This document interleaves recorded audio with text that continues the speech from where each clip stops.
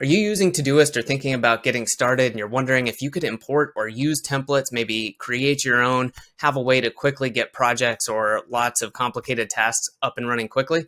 If so, you're in luck. We are going to cover that in this short video, so stay tuned and let's just hop right into it.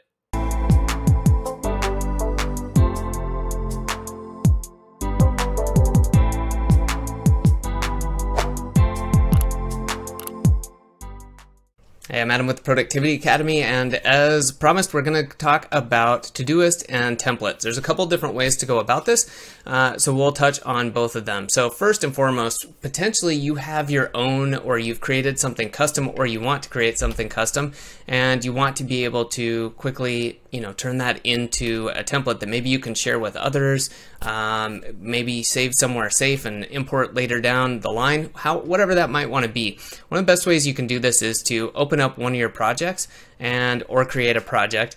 And we're just going to add some tasks here as an example. So this is an important task, and then we're going to have a subtask and another task.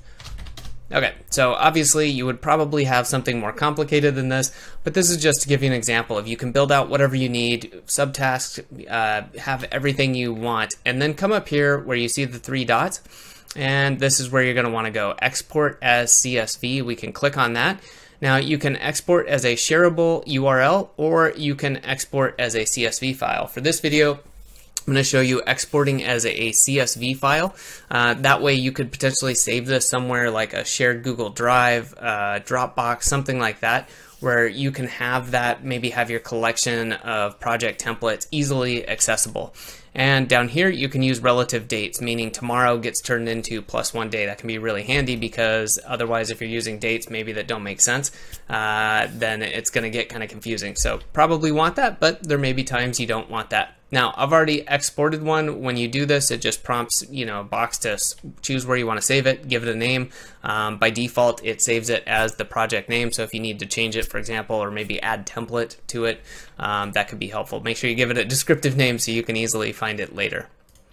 Okay, and then what happens if we want to bring that back? Let's say now, okay, I need this thing. I want to start this new project. I want to import my template. Well, we just come back over here, import from CSV, and we can drag and drop, or you can just upload from your computer, and we have it right there, work.csv, and it imports it, and there we go. We see that this was the one I created not too long ago. We've got a few tasks and a subtask. Easy, easy, easy. So let's go ahead and clear this out. Now I want to share the different way to do this. Todoist has a lot of great templates. You can browse templates over here and you can search through. You can see along the left here we have work, personal, education, management, marketing and sales, development, design and product, a bunch of different stuff. 2024 goals. Let's check that out. So we've got start a side hustle, cook more at home, read more books, annual review. All right, I think that's a really important one. Let's see what this one looks like. It looks like if we click on it, then yeah, we do get the preview and we can see how to use it. We see that there's all these different things. Let's say we want to use it, and we can just click on import to project, and it just gets thinking in the background, and it is going to take this information and pull it into wherever we are at. So that's why it can be handy to already be in a project. For example, if you were in your inbox, it would add it into there.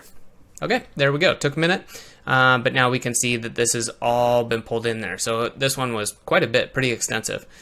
So really handy, really nice to have. And those are a few of the great ways you can use templates, either by creating or using others and then importing into your Todoist account. So hopefully this was helpful for you with your Todoist use. If you have any questions or comments, leave it below. Otherwise, feel free to check out the other videos on the Productivity Academy YouTube channel. Thanks for watching.